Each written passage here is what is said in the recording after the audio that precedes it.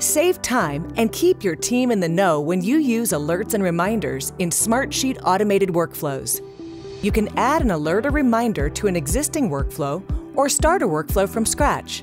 The difference between alerts and reminders is how they're triggered. Alerts are reactive. Add them to your workflow when you want someone to know about key changes in your sheet. Reminders are proactive. Add them to your workflow to keep task owners and other stakeholders apprised of important dates. After choosing the appropriate trigger for your workflow, you can quickly set up your alert or reminder by selecting Alert Someone from the list of actions.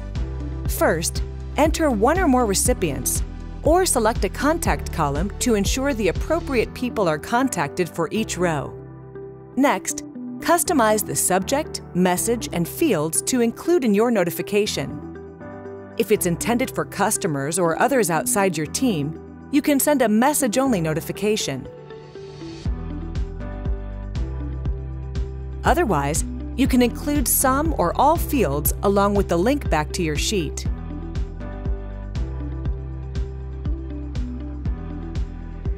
If you have an ongoing process, you can add recurrence to the time-based trigger in your workflow.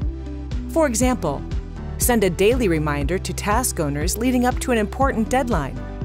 It's easy to combine multiple actions in the same automated workflow. For example, you can add multiple alerts when you need to tailor the message to different stakeholders and send an alert when someone's request has been approved. And that's how you use alerts and reminders in Smartsheet.